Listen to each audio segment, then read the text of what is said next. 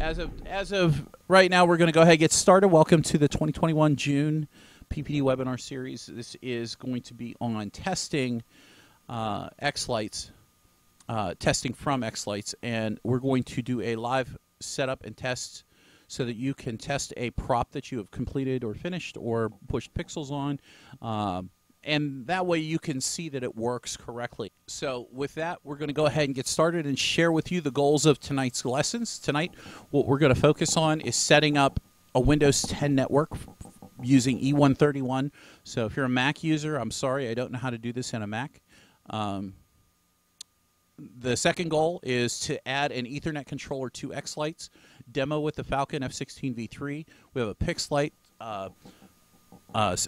16. We have a SAN devices, an E6804. This is a 682.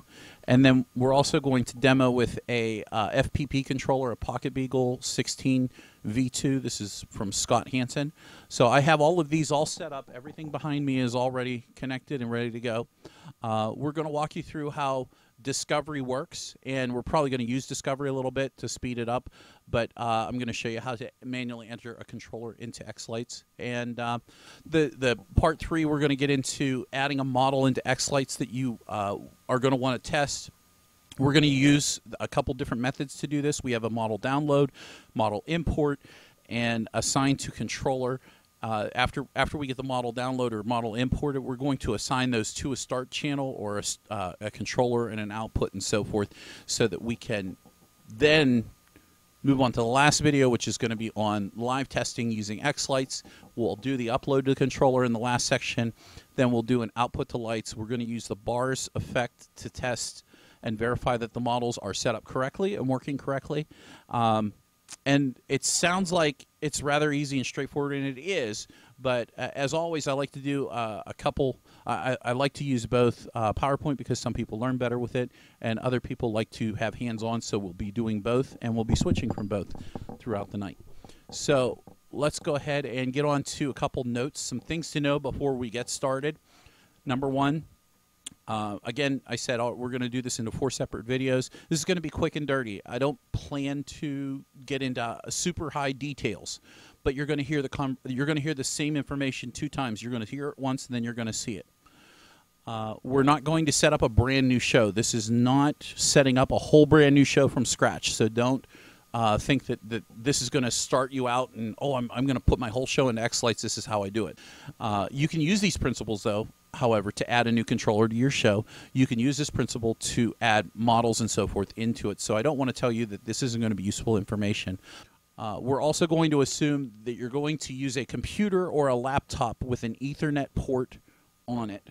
And I didn't expect to add this caveat into the conversation tonight, but I will. For those of you who can see my pretty face, you can see that I'm holding what is Subrob's USB to Ethernet dongle, and you'll also see here I have a wireless network router, and I tried using both of these. So just be aware that that there can be issues with uploading.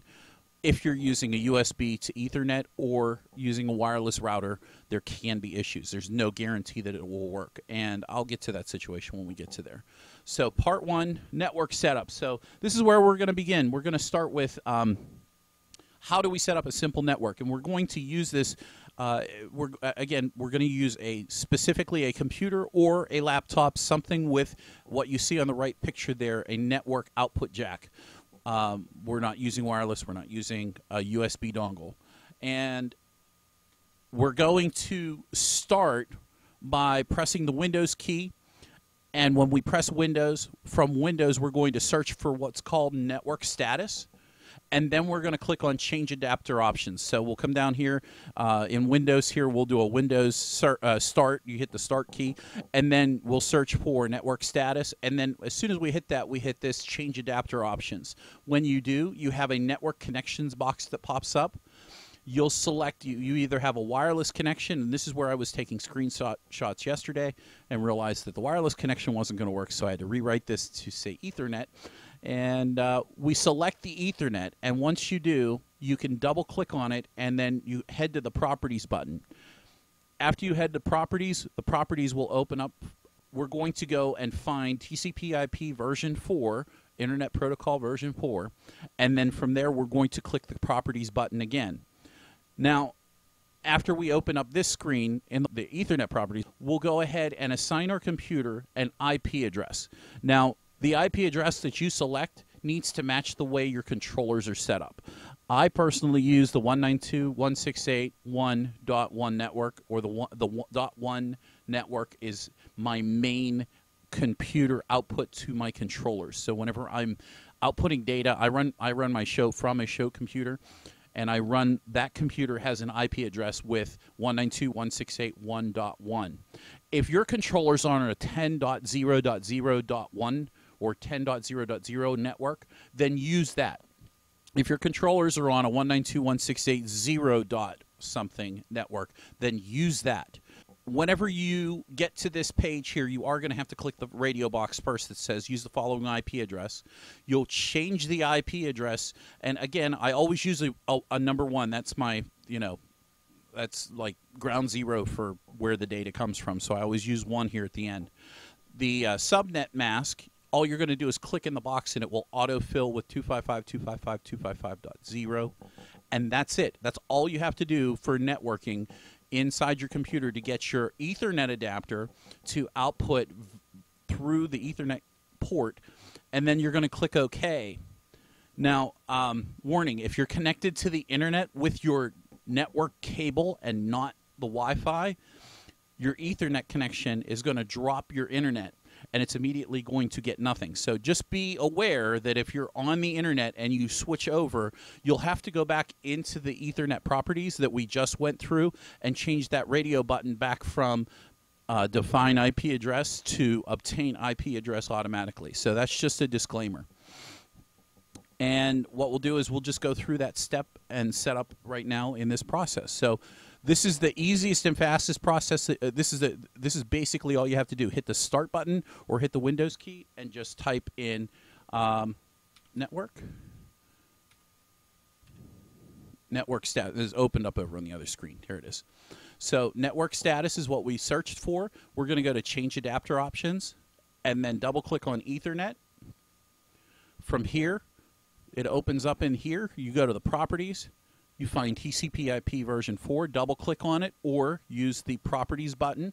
And obviously I already have this one set up. Yours might look like this. All you need to do is click the radio button, add in your IP address, whatever it might be, and then just click in the subnet box. It fills in automatically for you.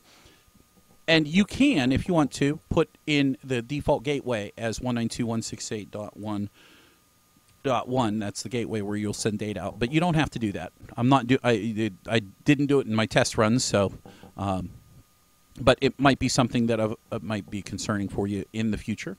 Go ahead and close this out, and now if you can see my picture, there I have a network switch that's right here to my right hand side. There are 4 controllers off of it.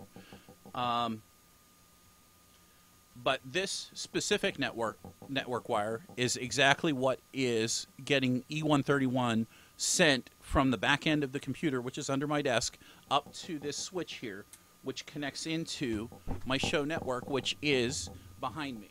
So I have 4 different controllers here, and we'll get more specifically into those controllers in just a few minutes. So that's gonna end the first part here of the network setup.